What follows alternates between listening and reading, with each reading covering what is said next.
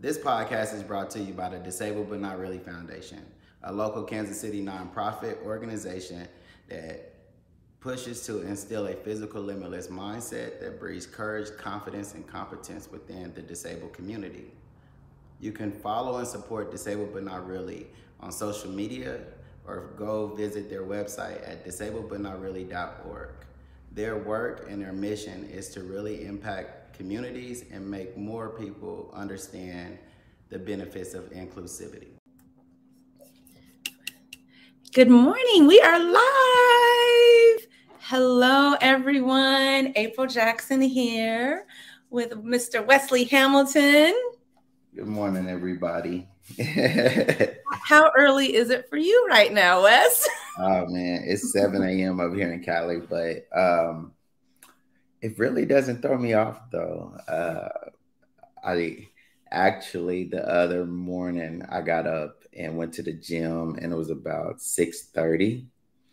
And the only thing that hit me was because I'm an early bird, because I'm kind of still like based off of Central Time Zone, I'll probably end up winning really out here in LA because nobody gets up till around like 9 or 10. Like people are comfortable with sleeping in up here.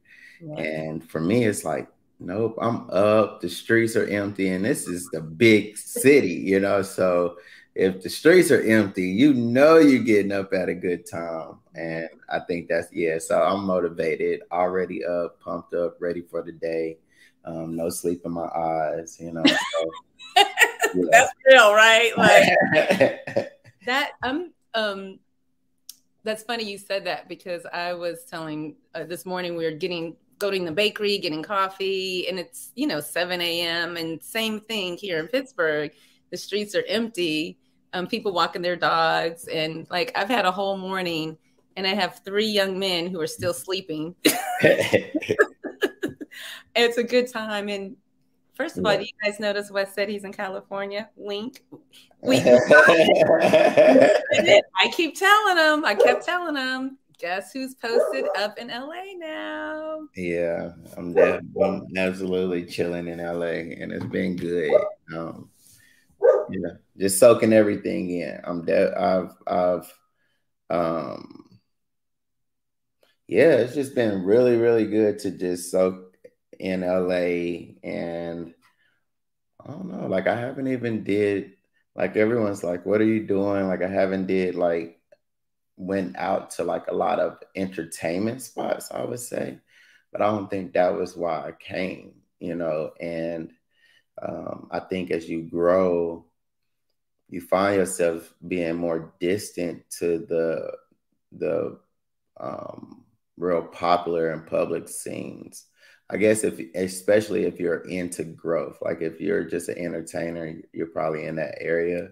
But I see myself more than someone that, could be perceived as an entertainer, which I don't even see that. But so it's just kind of been good. Went to the beach yesterday and was able to write, a little bit of my book. And I think the best feeling was how open I was about certain things because I felt the freedom around me. Oh, I love that. And I miss that. I miss when people said you miss California. Like, I didn't know how much I missed it till I left. And I'm like you. I get up. I'm still in East Coast time. So when I get home, I get up early and the tin is empty. And like you've been to my sister's house. My mom lives like 5 minutes away from her. Just get on the tin off of La Brea or Crenshaw. I'm at the beach in 10 minutes because there's no traffic, like you said. Yeah. And just to walk on the beach, sit on the beach, just to be still and that freedom, I feel it.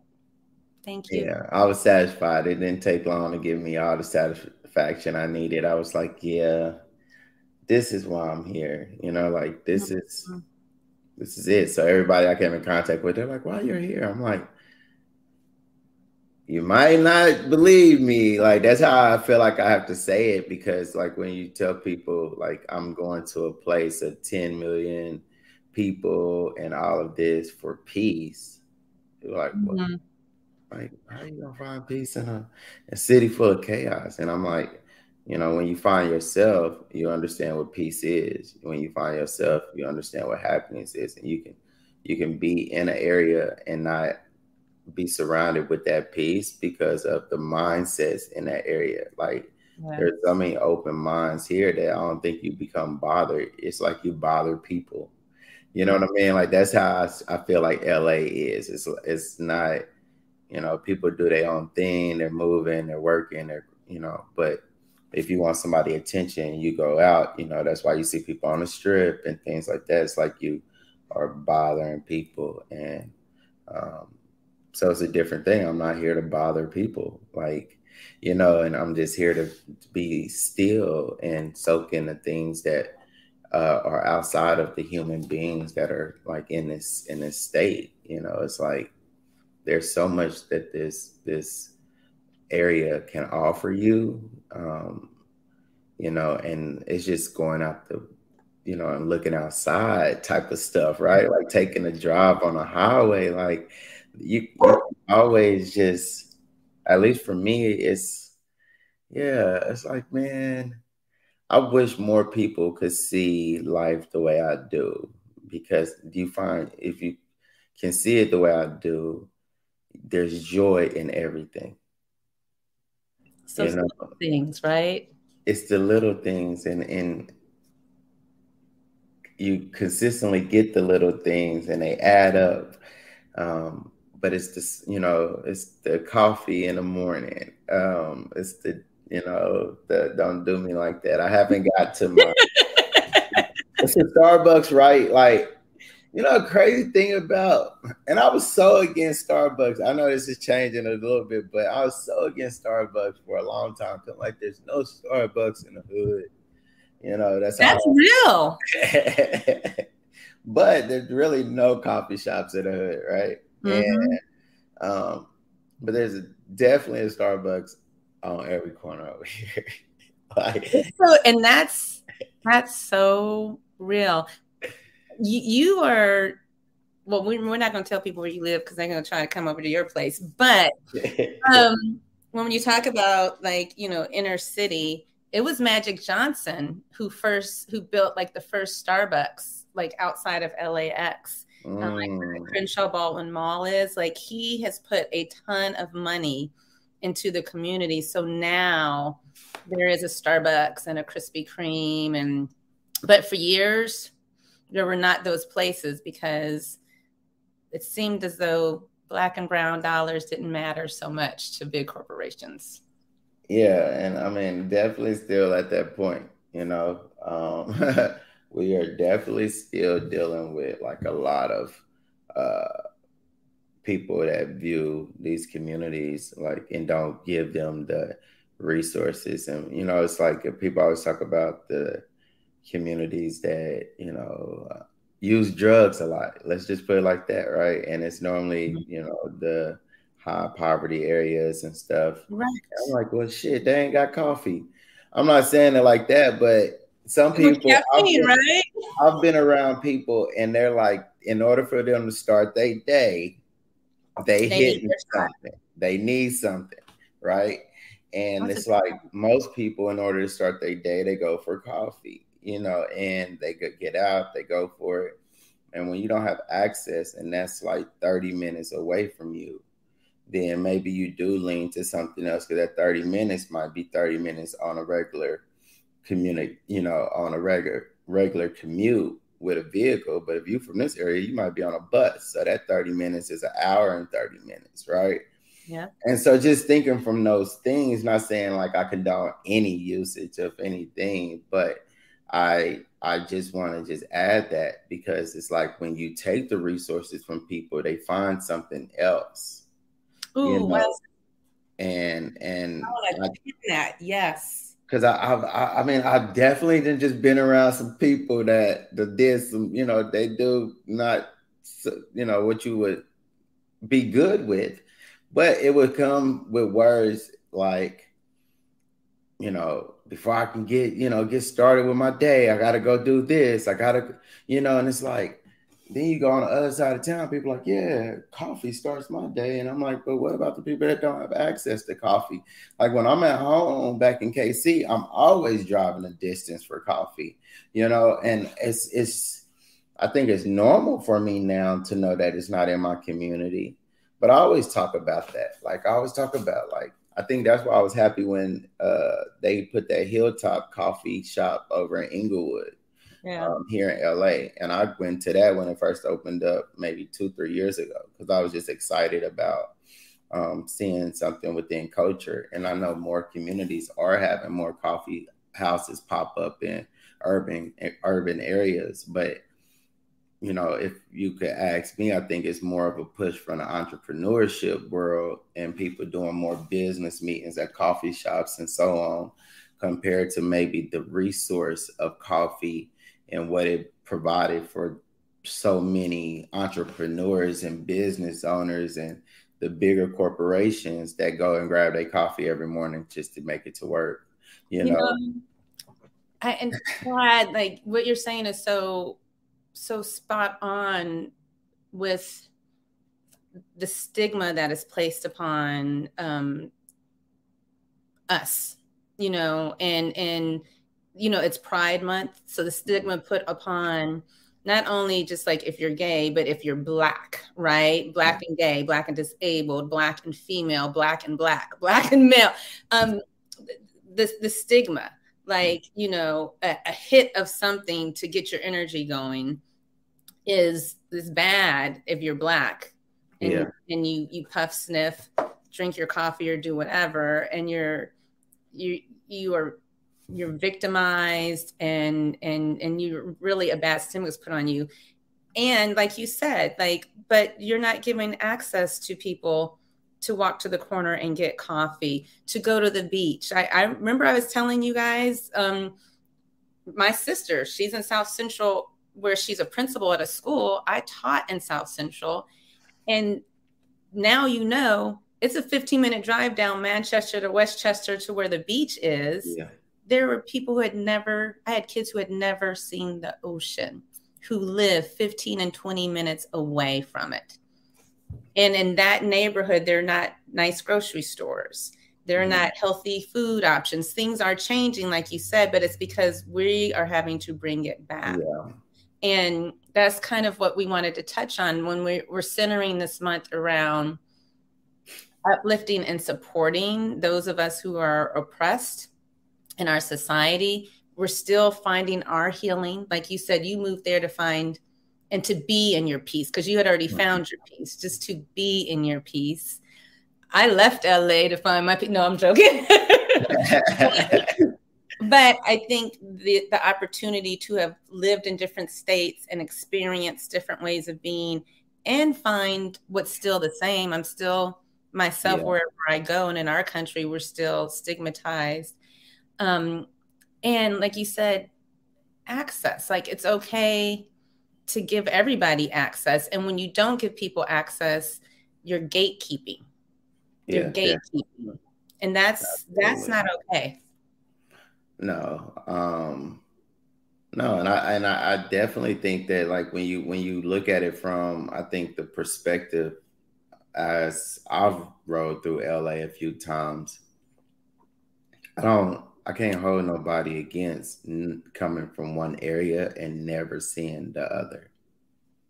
Like, even though it's big, like one, because it's big, you're not going all over LA just on a random, like, you know, let me go check it out.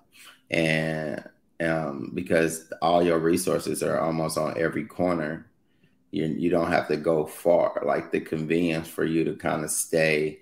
Yeah, there might be other, you know, better places a little bit further if you're coming from like the inner city. But I couldn't see people like, you know, every day, like, oh man, let me go check out the houses on the hills. Let me go, you know, go into the nice areas and like grow from like what I see. Like, no, it was probably feeling like you couldn't reach it because Hollywood can be intimidating. You know, like I just drove up and down it and you just always see something happening on the strip. You know, they got cameras and stuff. And you got somebody that hasn't reached that magnitude or have limited themselves to not even thinking they can, it can be intimidating. So not saying like, and I'm just going more or less to you saying like I left LA to find my peace. And just because you were surrounded, you know, at least from what I've heard and learned, you know, you were surrounded, your community was different. You know what I mean? So the mindsets that you were surrounded by didn't have you where that you could go out. And like for me coming in, I'm not surrounded so much around that mentality because I'm not born here. You see what I mean? And or raised here. But every time I go back to KC, I am surrounded by that mentality. So there's no peace. I'm surrounded by chaos because I'm empathetic to people problems, right? Like, so you come here, you could be in a different city and yet your friends and people you cool with, you might feel, but it's kind of like when you get away from the people that can pull you and drain your energy, just from their problems, or negative mindsets, it's like it does bring you peace. Like, and I think we're just escaping from those that drain us non-intentionally. Like, I don't think it's intentional. It's just who they are, you know? And so as you elevate, there are certain frequencies that drain your energy. Yeah. Right. Like, and so I think that's just what it is. It's like we want to radiate different and we want to be on a higher vibration. But when we go in certain areas, that vibration doesn't get high because of the frequency of everyone else around us. Yeah. It's been a heavy few years and a heavy month. And, you know, we ended our last open spaces. I read from the book I had been reading at the time, from Passage Meditation, about slowing down and taking things slow. And at the same time, you were checking your phone just to, you know, check in. Mm-hmm. And you were like, April, like, damn, I'm glad you read that. And Buffalo, somebody just went in and shot up people in the grocery store. Majority, if not all, were Black. I think one person wasn't Black. White man drove 2 hours, went into the grocery store, Buffalo, shot down. The majority of people were elderly. Mm-hmm. And then a few weeks later, somebody goes in, an 18-year-old. And I mean, it's just broken my heart to see these the Latino population, like, just onslaught. Devastated. Like little babies. And then it just seems like almost every day somebody is shooting somebody else. So it's a game now. And it's not a game, you know what I mean? But it's not a game, but there are people that there's not enough enforcement within, you know, our government and our systems. And so people are finding it as a hobby. Like, it's like they're contesting. The way I see it is, you know, it's just like, you don't do things when you know, like, you're going to, like, life is over for you, right? Like, we haven't, you know, like, I don't think people are playing to, like, for an end game where they're like, oh man, I'm doing all of this and like I'm gonna die. Like, no, like, our government and our system has shown that we will, you know, gun down innocent Black men before we gun down people that are mass murderers, you know, and so I think now people see it as, yeah, I might go to prison, but, like, you know, it's hate has a energy that people gravitate and feed off of, especially if it's negative, you know, and negativity is its own frequency and energy. But what I look at, like, from what's going on is, just think of it like as a childhood, right? Like, you know, when you're doing wrong, you don't try to, like, you try to get better. Yeah. But there's nothing like the situations are happening all over our country. The situations are getting pushed under the rug. Like, you know, it looks like more. I mean, think about how the Texas thing went, and, like, I didn't go in depth of, like, the governor's headlines and stuff, but it wasn't pleasant. on a reaction or even a police response on going into the, so we get there, right? But like just saying, there's no push to like, there's fear, like people fear, you know, if they're fearing what's happening, but there's like, yeah, like I want to say it, like I know people like gun laws, like we need gun control, and there's no push for that. So people are going out and frankly, living like they're on Call of Duty, you know, and I reference Call of Duty out of everything because I feel like I don't want to be the person be like, oh man, these games is being influenced, right? Like, because that ain't me. But what I can say is these games is being practiced for those that hate so much, because there's hate on these systems, you know, especially vocally. Like, if you ever been on an online game, you're like, God damn, I didn't even know these kids spoke like that. And I didn't know that either. Like, my partner plays games, and my kids, and my older son, and particularly even my middle son, my older son, I remember one time he's like, Mom, you won't believe the stuff that people say, even on TikTok. Like, you know, I always joke, he's TikTok famous, which he is, you guys, so follow him because he gets paid. But he showed me, like, he did an innocent video of soccer, softball players. He has to ban certain words from coming up in the comment sections because people were being so mean. And it blows my mind. And like you said, these are kids who are saying and doing these things. But you know, I mean, I definitely feel like there's a lot they go. I mean, we had a situation back in Kansas City. A young man, I think, he went in and went into his school and shot, like, it was just a couple months ago. Shot the officer that was there, and I think a teacher. So it wasn't like kids or anything, and he was a Black kid. So again, we are dealing with a lot. There's a lot of, so let's just start there, right? But there's a lot of trauma that's happened in the last few years. Society is not understanding the mental impact the quarantine had on our youth. You know, I see it just from my child alone, right? Like, there was a lot of separation, and them getting around so many individuals back into the world. Society itself opening back up. If people paying attention, there's a lot of anxiety within individuals. There's people don't have patience. There's a lot that's happening that's like, yeah, everything is getting crazy, right? And I think that we need to understand that the mindsets of people right now aren't actually where it needs to be for our country to heal the proper way.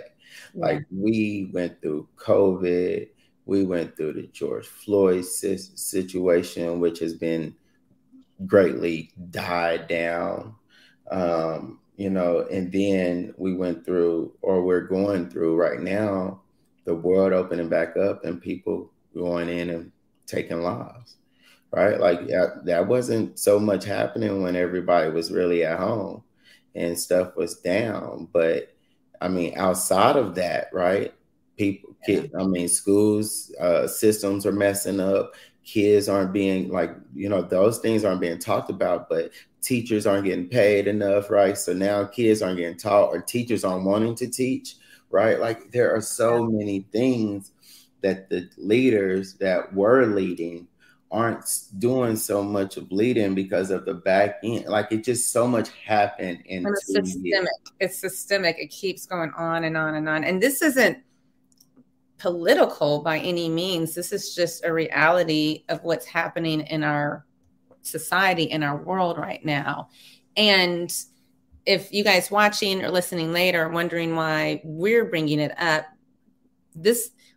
we are reflective of what has happened. Like, we have suffered gun violence, you directly, me indirectly. I've lost family to gun violence, not by a white dude. You know what I mean? Like, you know, we've internalized a lot of this thinking. And that's, I think, what you're speaking to. Like, we have absorbed all of this, and we don't know what to do with that kind of energy.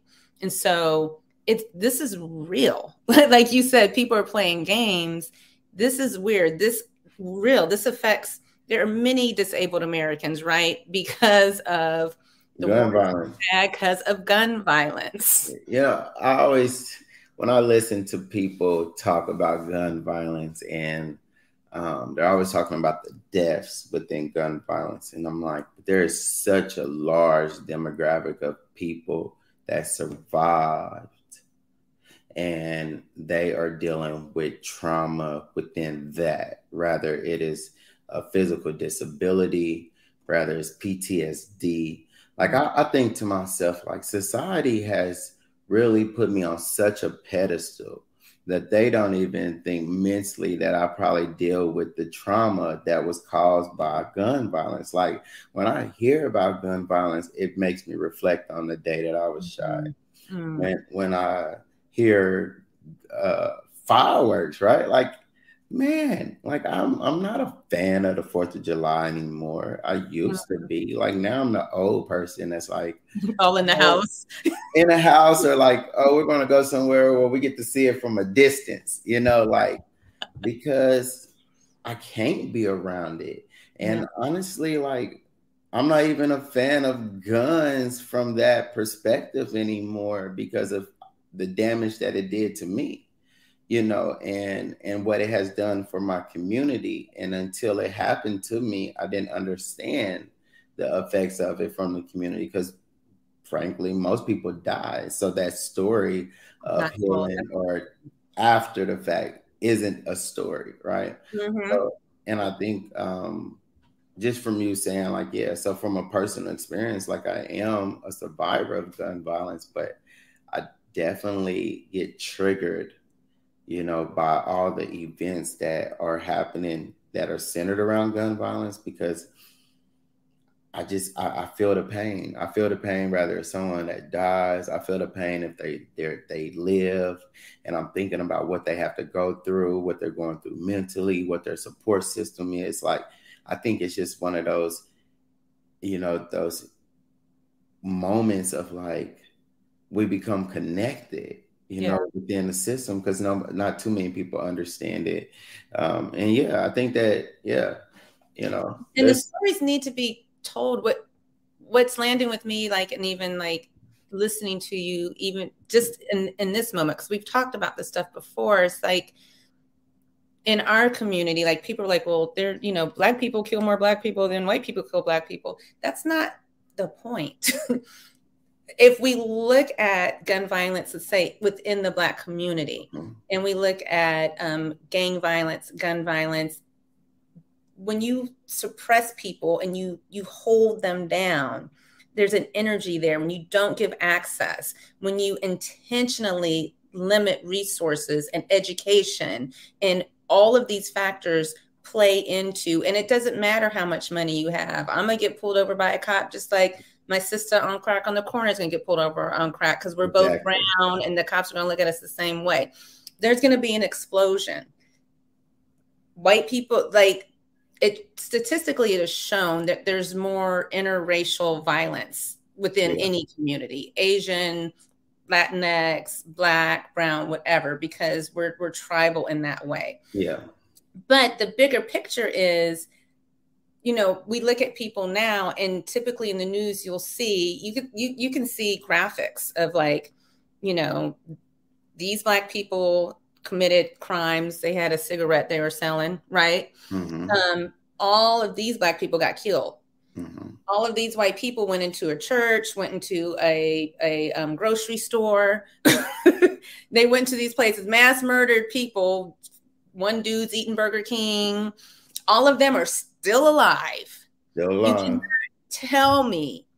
cannot tell me that they're like, oh, well, they had mental health issues, which again is BS, because people who have neurodiversity and mental health issues are not violent. That's number one. That's wrong to put that stigma on the community. And two, okay, well, how come they have mental health needs that should be addressed, but these people didn't have mental health needs that need to be addressed? And that's that's what. That's because Black people are feared. Black people are more threatening. We don't have mental health issues. We just have issues. Right? Like, and you know, and I like to go into that because, you know, mental health is important, but people need to like right now. I will always say, you know, I'm very offended by how this whole you know, protesting Black lives and everything kind of just got, you know, swept under the rug. You know, I don't think anybody put in enough effort for even Black History Month this year, right? Like it just everything got quiet compared to last year. Last year it was like campaigns, everything. Every company, you know, but everyone wants to be a part of the fight, right? Like, and everyone wants to bring up the mental health conversation. They want to talk about it within their groups and their communities, and that's great. But what people don't add with that is that they have family, they have morals, they have ethics, and they don't want to be Black.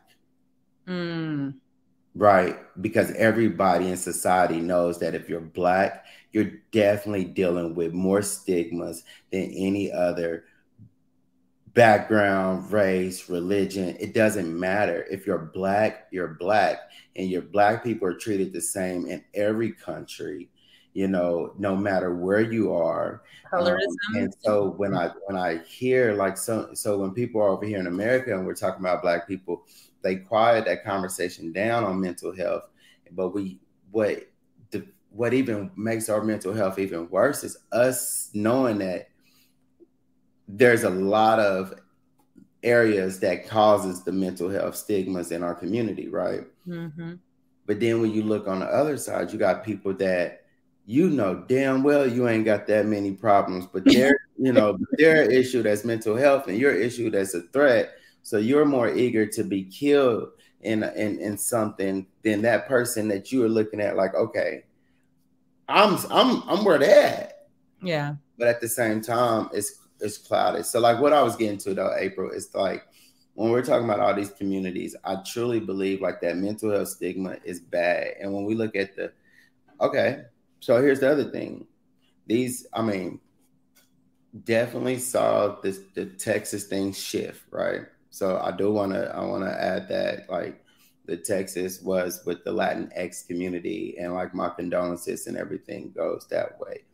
But what we've seen in a lot of mass shootings is that they impact and affect the Black communities, right?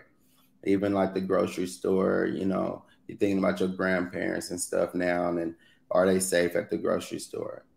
That only adds to the generational trauma that we've already dealt with, right, from the mass shootings that were dealt in slavery days that no one talks about, that creates this system that, you know, from the shootings that we do within our own community through the PTSD. Like I go around and I see people in dispensaries, like I always see white people at dispensaries, I'll never see Black people. And that's just real. I never see Black people at the dispensary. I always see white people. And all of them had the same issues that I feel like Black people don't even understand that they should be claiming. Right. Mm-hmm. And, you know, and it's like, it's just the privilege, right? It's the privilege to be able to speak and say that anxiety is a disability to you. Right. It's a privilege to say that, you know, you have PTSD, right? Like, and yeah, you might have it from going through something, but Black people got it. Right. We're not denying it, but I've literally been told by people in my family, like, you ain't got no time for that. That you can go to therapy. You can't even afford it. You don't have time. Well, because we're trying to find that success. See, that's what I'm getting to. It's like most of these races have family morals and ethics. Rather, what you have someone that's successful in your life. Black families, half of them don't even have someone that they're looking at to say, okay, you can help us get to another level. Most people are making ends meet. You don't have the generational wealth Yeah. Right. Like these people, I go out and I see all these families get together and stuff. And like, yeah, we're getting there, but there are just so many more people that focus on family first, which helps family build. And we're working on building ourselves and then coming back to family. You see what I mean? Because no, I see 100. It's been different. So then when you build yourself, your family gets disconnected from you. That's the Black community, right? Yeah. And that's how it's been instilled. But like say most kids are born, and I don't want to like target any community, but say, man, you get born into a world of doctors. And I listen to podcasts a lot. So I listen to people share their stories and I'm listening. And even though they go through trauma, they haven't talked about a financial struggle. They haven't talked about lack of not having the influence in their life. Right. They haven't, you see what I mean? Like they haven't talked on, like, yeah, you might have went through stuff, but imagine people that have no hope.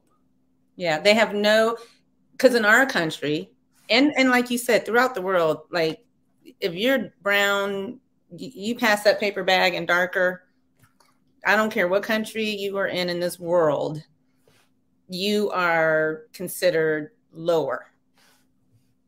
In our country, we go 400 plus years, right? Mm-hmm. And our families were intentionally torn apart. Men were taken to breed, and kids were taken, like families were literally stripped because we were considered like dogs. You know, we were considered exactly human, not even human. We were just considered property. So like you're saying, there's no familial foundation. And it's not to say because we're incapable of it. Like we come from a legacy in the continent of Africa where people live in villages based on their familial connections. But you come here and all that is stripped away. And so, like you said, we're building on the trauma. You come out of slavery, you could be a sharecropper. You know, the property owner still taking all your money. So yes, there's drinking, there's drugs, there's sexism. There's everything that we're doing now. Because of, like you said, the trauma. And then you're told, well, you have these broken families. It's because of the broken family. It's because, and it's like, well, give us a leg up, give us some leverage, give us equity so we can be seen whole and well and healthy. We can be that. But no, you're being blamed. You're being blamed for your issues. You're being blamed for your issues. So let's go full circle with this. So let's take this and then go into like what's going on in our country, right? And understand that if you have a community of people that one have definitely witnessed the defeat of a Black man, like you can't see that of any other race. Like just haven't seen it, not here in America, you know, not from that magnitude. And so that's trauma. We go into quarantine. That's trauma. We're losing majority of our family because our family are the ones with the health issues that were affected by COVID, right? Like that's trauma, right? Like I felt like most of my community lost all of us lost our grandmas this year. I know, like definitely back home in KC. Yeah. And that's trauma, right? Like, and then you go into knowing that you see something, but you see someone kind of get swept under the rug, like a mass shooter, they get arrested, whatever. That's trauma because you know that for you, it wouldn't even get that far, right? Yeah. Like for you, like I stopped watching it, and I think I had a lot of people that reached out to me on social media, like, you know, with the wake of the gun violence, like, how do you feel? How do you feel about gun control? How do you feel about gun laws? And I'm like, it's hard for me to feel about anything when I know I'll probably get shot before I could say anything. And so for me, it affects me in so many ways. Like I hate to see it. I don't want it to be happening, period. But then it's like, you know, on the back end, like I always speak on it, like I'm always going to be seen as a Black man first, not my disability, even now, right? And we as Black men, we've probably all been through a situation where that makes sense, right? Like we've been through a situation where, yeah, we felt defenseless, and if we slipped up or said the wrong thing or even acted like maybe we wasn't gonna make it past that day.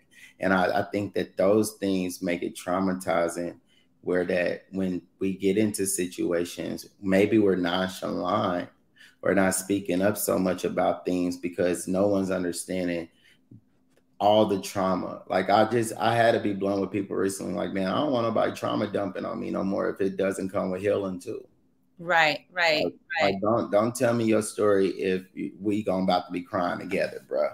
But and nothing wrong with crying, but it's definitely nothing wrong. Is, but there we have so much trauma. I'm dealing with trauma every day. I'm soaking in all of this. When I see a group of Black people get murdered and a murderer goes walk away, but I see a Black man get murdered because he's understood, it might have, like, that bothers me. That creates trauma where I have such a distaste in my mouth.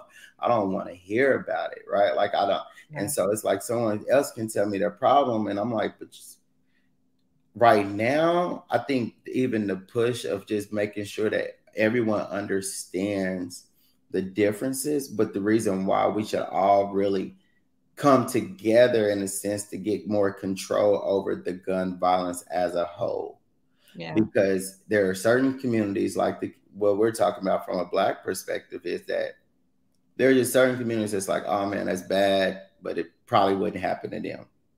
You know, and that's true. Like the majority, it can happen anywhere nowadays. Yes, we can. Especially with schools. Like I asked my son, is there anyone at your school who you are not fearful of, but you can see doing something? He's like, oh yeah, we got a whole group of people at my school who I can see. And my son is one of very few Black kids at his school. When I say predominantly white, I'm talking 90%. Yeah.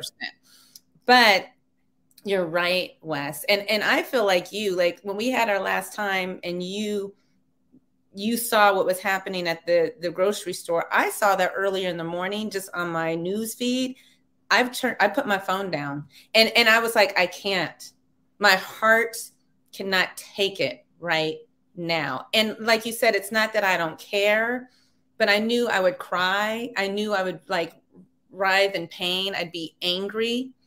And it's like, we can only take so much. And yet, back to the title, and still we're finding healing. Listen, April, just quick line from my Kendrick Lamar new album, because I feel like Kendrick Lamar new album is like a healer for Black men, especially if you actually listen to it and like take it in. Yeah. He says something like, you want me to save the world?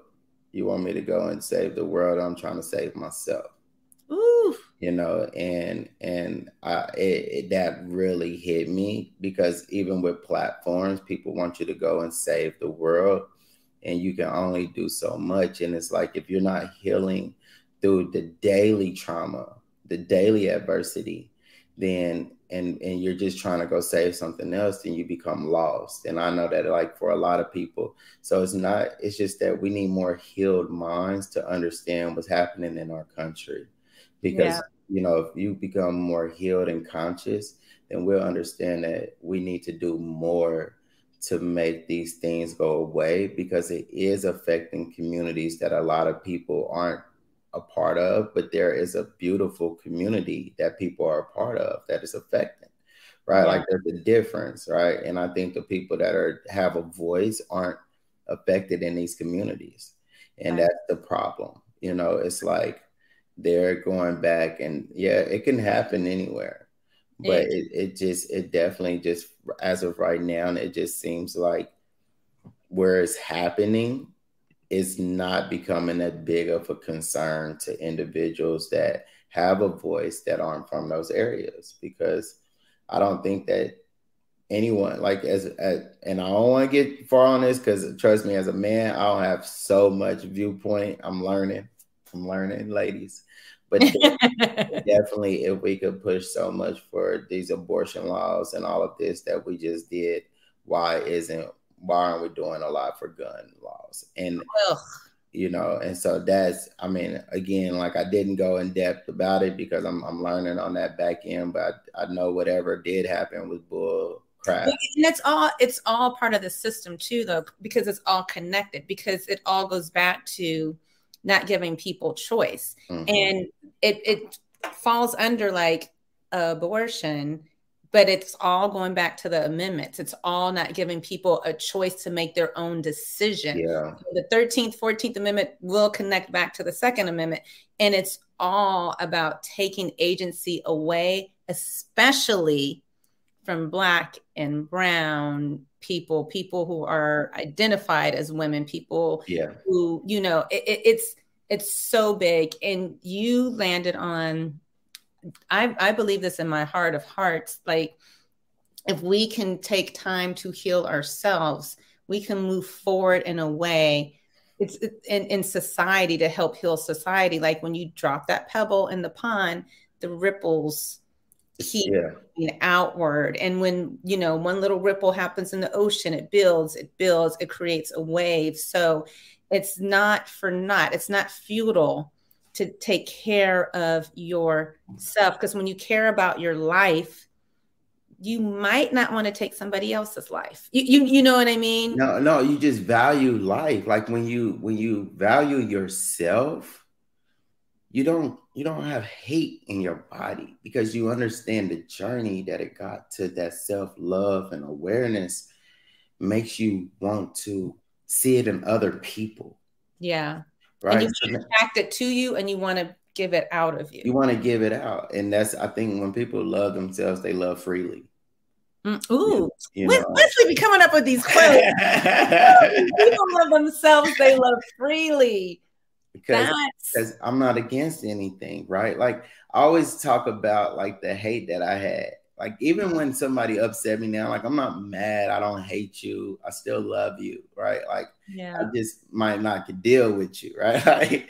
But I'm loving freely because I love myself and I don't want a negative bone in my body. You know, you all used to hear those terms like, I don't want a negative bone in my body, or it could be something else. It was something about a bone in your body, but it was like in a negative manner.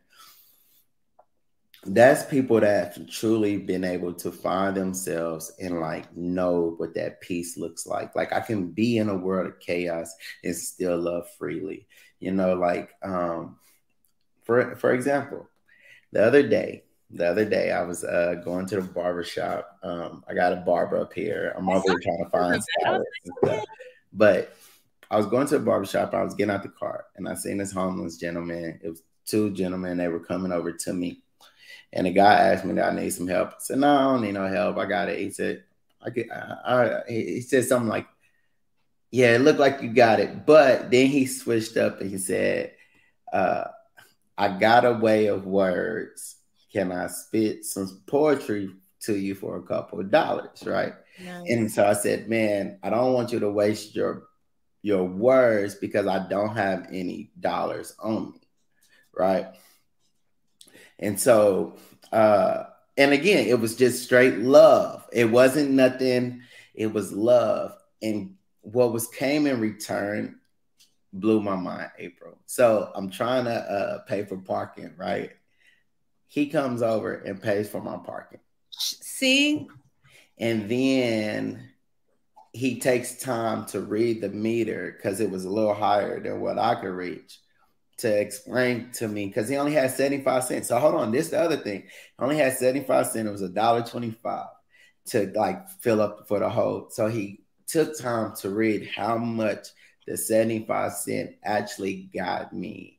And then, so now I'm scrambling my bag. Like I know I got change. Like I didn't even think about change at this time. So I found like 35. No, I found like 75 cents myself. I put 50 in there and I gave him 25 cents and he was grateful for the 20. So I said, man, thank you. And he said, thank God. And that for me was loving freely, no matter if you could do, but you still love, like you still give that compassion, that love. Like I didn't push him off because I didn't have anything from him. I didn't allow him to waste his talents on me. Like instead we showed love for one another without look. And that's what I mean. I didn't see his lifestyle as negative. Yeah. Right. Like and in return, he showed me that he has a way of giving. Yes. Rather, you see him in a certain state. And I feel like if people are judgmental because they haven't healed. Whew, that was beautiful, Wes. And so we're gonna ask Rodney to like cut, paste that, put it out there. And that's why I sense that, you and I connect so much, because I'm with you along those lines. Like, every human being is here for a reason. And how wonderful that guy was like, I don't want to take anything free from you. Let me give you my gift. We all have gifts. We all have talents. This young teenage girl ministered to me the other day, and I was just like blown. I'm thinking I'm helping her, and she's like, can I tell you something? And she just like ministered to me. And that's healing. Like, we heal each other. And that's why you and I come to this space, because we talked about the gravity of what is happening to our community. And again, we always say, like, we've come to a place where we have a modicum of success, right? Mm-hmm. It doesn't take away from the gravity of what's happening. And we still find healing, because in this space and time, we're not alone. There are others who look like us, who don't look like us, and who have found success. So we reach back. And your story just made me think of the Bible, and we can, share our books and what we're doing to find healing. It just made me think of the woman who had no money, and the prophet comes to her, and she gave him her last bit of oil to make bread. She gave him everything she had, and she was blessed. She didn't know she was going to get blessed. She gave it because she wanted to honor that person. Yeah. And if we can honor ourselves in that way, we can honor others. And that's all it. I know that I don't have a negative mindset because I love myself, right? Like you said, you got to that point. It was a journey, but it was the self-awareness and acceptance of all things, and knowing things aren't going to be perfect. Know that I'm not perfect. Like it's things that people don't want to see. I think I was having a meeting with someone yesterday, and I said, I'm at a point where I want people to come to me when they're ready to look at themselves in a mirror. And that's just because you're at a place of healing, or you're wanting to be healed because you're willing to look and face the person that you have avoided for so long. And the hate and negativity comes from avoiding you. It's like that. If you don't connect with your soul, then you're not, it's like when people speak from their soul, right? They're giving love because they already have found themselves from a deeper place. And there's that space in everybody. And it's like, if you're in pain, you're going to give out pain. And that's what you said in the beginning. This gun violence, it's a reflection on individual pain. It's a reflection on societal pain. For us just to let people now 3D print guns and buy the pieces on Amazon, and us not to take care of humanity. Yeah. I think, but again, it goes in so many ways. When you have policing in the negative way, it gives people that aren't even law enforcement the power to go take things in their own hand. When you got people running someone down, jogging to police, right? Like you have all these examples of why it's okay. Yeah. And so you're like, okay, I'm gonna do that too. I mean, like, you don't have examples on why it's not. You don't see, like,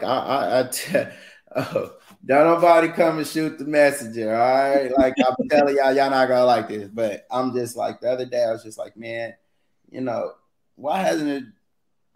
Because it would change the tables. And again, I'm not condoning this, but I'm like, why hasn't there been like a mad, something that's happened, and you got that one black officer like, oops.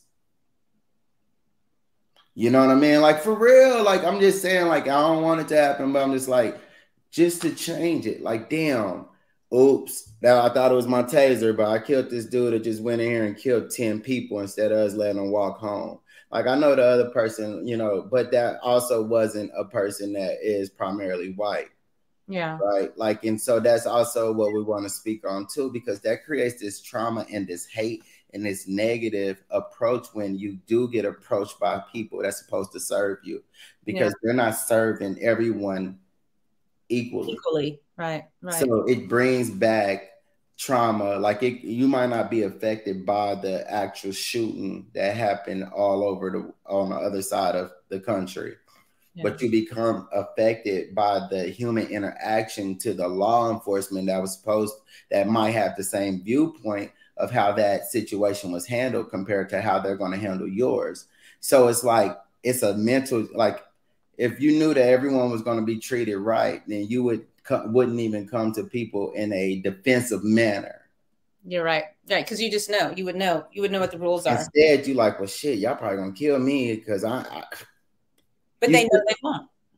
And so I think that it does go full circle. But all in all, like, you guys, like, we're definitely just sharing our opinions, you know, and our viewpoints on just how we see the world right now. And we just want to be very open and transparent that we're in the process of healing from a lot of this trauma that we're consuming on a daily within society, and then within the thing in our lives. And we're human just like everybody else, and these conversations are coming up, and we wanted to make sure that we have it so that everyone can know that, you know, our thoughts are the same. You know, maybe we take a different ways of practicing, but that's why we wanted to be very open with the audience today, and just know, like, again, you know, we speak from love, and we speak from a place of healing. And we want everyone else to do the same. And we're walking the journey. We don't agree with anything that's happening in our country. And if we could all be one, that would be the goal. So just please understand, but we cannot avoid and not, you know, and take away from just the facts in our country, you know. And so and from being Black representation, we want even those that our community represent to understand that, hey, you are seen. Yes. And what you're going through is understood, you know, and it's felt. We are right there. We could talk forever. So I know we got a minute or so. I wanted to share what I've been reading and hear about what you've been listening to or reading. And one thing is Viola Davis's book. I tell you, I think I've purchased about 5 books of these now. You know, you want to give them to all your friends, giving them away. But what's interesting when you talk about hope, when you read her story, this woman, I think she has a GOAT. I don't think she has a Grammy, but she has Oscars, Tonys, like she has almost every award. I just don't think she has a Grammy, but she might. Anyway, poor. She interviewed with Oprah, and Oprah was like, I thought I was poor from Mississippi. She said, you were poor. This woman, if you want to read what it means to grow up as a Black person in this society, like poor, and then still find the success that she has found, get this book. I think it should be in everybody's library. So I've been reading this, and I just wanted to share, when we talk about healing, I'm going through a yoga program with Susanna Bakarataki. Susanna, I hope I said your name right. But I've been teaching yoga for a long time, since early 2000s. And I've always believed, like what we're talking about, there's beauty in humanity. There's beauty in people. There's beauty in other cultures. I never taught yoga thinking that I was teaching and representing all of yoga. I think, you know, the culture of yoga from, you know, South Asia, from India, has so many wonderful elements, and from our own African roots, like there are yogis in Africa, you know, there's so much healing in this. And so, but in America, yoga has been extracted from social justice and from peace and from movement forward. Gandhi, he starved himself in order to work for social justice. Martin Luther King Jr. learned from Gandhi's nonviolence practices. It's steeped in social activism. And the fact that people have tried to extract out of it, this like, let me be this like beautiful person doing a yoga pose. And oh my God, no, there's some deep roots. So you see my books all tabbed up. Yeah, right. But I like that because I think, you know, even that should be pushed out because there's definitely negative people sitting there doing dope poses. Quotes, yes. You know what I mean? Don't go doing that pose and you sitting there with this negative mindset condoning to what's happening in this world. Like, understand your practice and understand. But okay, so that goes into what I'm reading, right? Okay. And it has alignment. I'm listening, actually, it's Jay Shetty's book, To Think Like a Monk. Yes. And so, like, I feel like it just has some alignment with what you're talking about because he went through that monk practice, which taught him how to be still, you know, and be kind of really, it's a powerful thing, you know, and I'm sure if you ever seen monks, most people probably judge them because they're just not you. You know what I mean? Like they don't move like you. They're not doing what you do, but they have peaceful minds and they have made commitments within society to be one self, right? In so many ways. And so listening to that, but then also listening to how, you know, Jay went from going to the practice and grabbing what he could and then backing out of it so that he could live his life. And so that too, for me, is just one of those great books that I feel like anyone, but you have to, again, be at a place where you're willing, because I feel like it's allowing you to go into certain lanes and like gain the knowledge, but you don't have to be identified within that lane. You know, like you don't have to have that identity on you for the rest of your life. Like I said, think like a monk. Like, yeah, he went for the practice, but he wanted to be married.